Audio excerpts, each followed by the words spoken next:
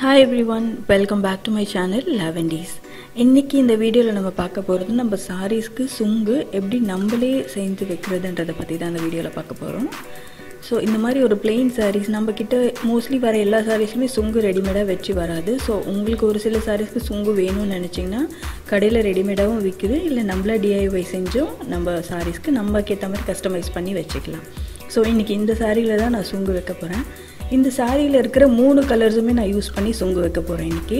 அதாவது orange, green and அந்த golden colour use பண்ண போறேன்.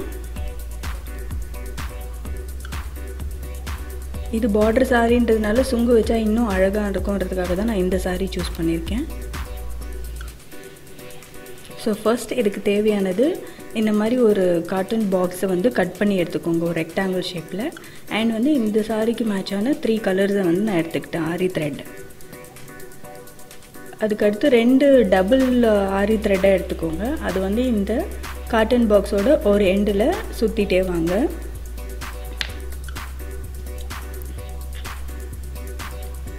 உங்களுக்கு சுங்கு எவ்வளவு அளவுக்கு திக்கா வேணும்னு நீங்க ஃபீல் பண்றீங்களோ அந்த அளவுக்கு நீங்க நிறைய threads வந்து சுத்திட்டே வாங்க.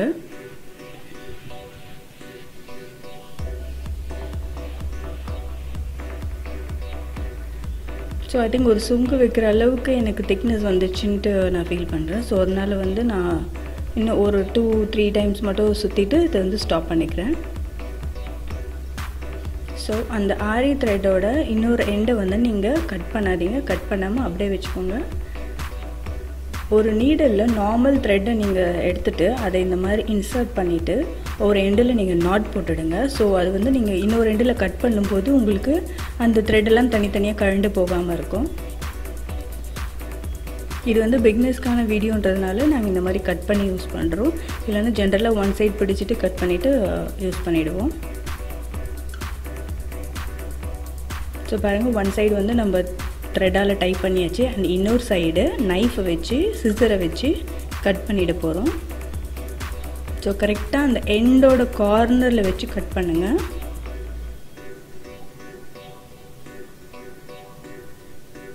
சோ இத மாதிரி நீங்க கட் பண்ணும்போது நீங்க அந்த இன்னொரு சைடு ட்ரை பண்ணிருக்கிறதுனால உங்களுக்கு வந்து அந்த அலைன்மெண்ட்ஸ் எல்லாம் மாறாது.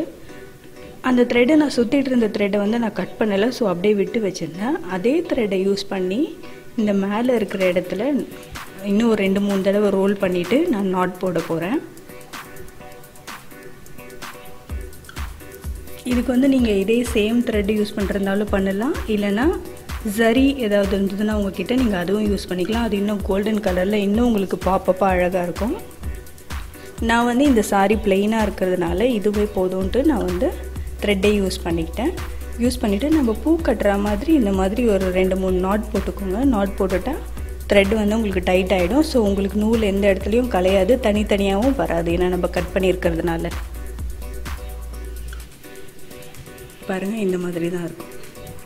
சோ இப்போ வந்து நான் அந்த கட் பண்ணி இருக்க டைப் பண்ணி இருக்க thread-ஐ வந்து கட் பண்ணி எடுத்துறேன். ஏன்னா அது அசிங்கமா இருக்கும் அப்படி நீங்க விட்டு வச்சிருந்தீங்கன்னா.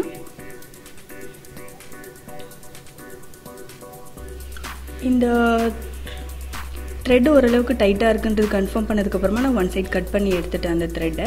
and வந்து அந்த இன்னொரு எண்ட்ல இருக்கிற threads பாருங்க அன்ஈவனா இருக்கு. சோ இது நீங்க அப்படியே டைப் பண்ணீங்கன்னா கொஞ்சம் அசிங்கமா இருக்கும். சோ அதை ஈவன் பண்றதுக்காக நான் லெவலா கட் பண்ணிக்க போறேன்.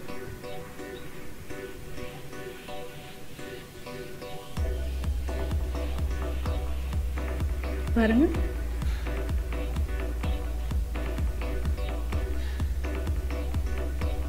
சோ அதுக்காக நீங்க ரொம்பவும் கட் பண்ணிட்டே இருக்காதீங்க. அப்புறம் வந்து சுங்கு ஷார்ட் ஆயிடும் உங்களுக்கு. நான் எனக்கு எந்த அளவுக்கு வேணுமோ நான் அந்த அளவுக்கு மட்டும் நான் கட் பண்ணி எடுத்துக்கிறேன். சோ இந்த சுங்க சாம்பிளை வச்சு நான் மற்ற கலர் threadsல இருக்கிற சுங்கையும் இதே லெவலுக்கு ரெடி பண்ண போறேன். இங்க பாருங்க மொத்தம் ஒரு கலர்லயும் 3 பண்ணிருக்கேன். சோ இதுல மொத்தம் நான் 9 சுங்கு வைக்க போறேன். 9 சுங்கு அந்தந்த கலருக்கு மேட்சிங்கா நான் வைக்கல, நான் ரேண்டமா வைக்க போறேன்.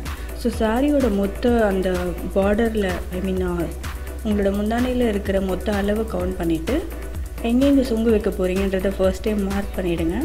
மார்க் பண்ணிட்டு ஒரு நீடல்ல நம்ம கை ஊசி தைப்போம்ல அந்த நீடல்ல நூல் எடுத்துட்டு இதே மாதிரி ஸ்டிச் பண்ணிக்கோங்க.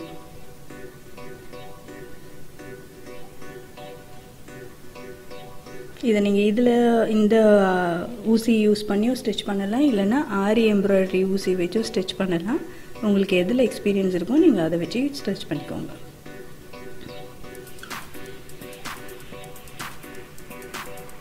இது வந்து ஒரு தடவை தைச்சிட்டோ இல்லை 2 தடவை தைச்சிட்டோ விடாதீங்க. ஒரு 2-3 தடவை ஸ்டிச் பண்ணிவிட்டு நல்லா டைட்டாக நாட் போட்டுக்கோ.